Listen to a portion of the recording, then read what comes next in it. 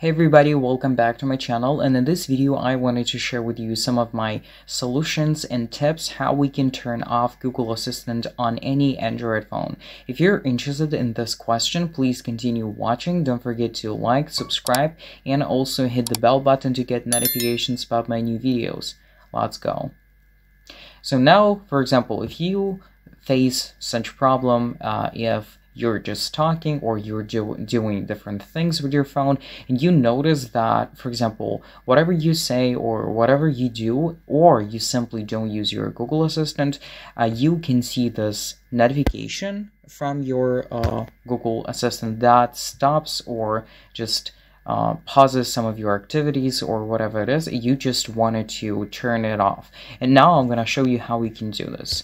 So now we need to go into our main settings, then swipe a little bit down and going into Google.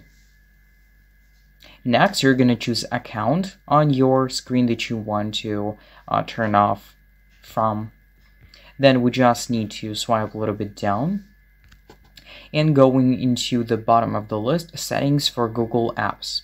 Here we just need to choose search and assistant voice.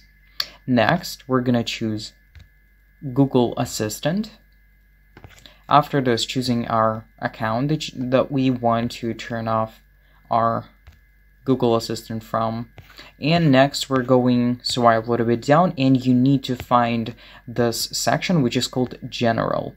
Basically, I think that different Android phones might have different location of this section, but I have this one, so I'm gonna show you exactly this version. So we're going inside, and here you will see this switch in Google Assistant setting, and you can simply just turn it off. You will see this warning after this. We're going to turn it off. And what happens if you, for example, after you turn it off, what happens if you want to evoke it?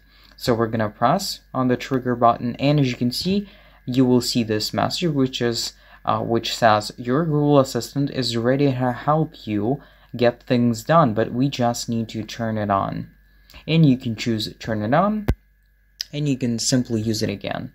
So I hope that this video was really helpful for you. If you enjoyed watching it and you solved your problem, please don't forget to like, subscribe, and also press the bell button to get notifications about my new videos.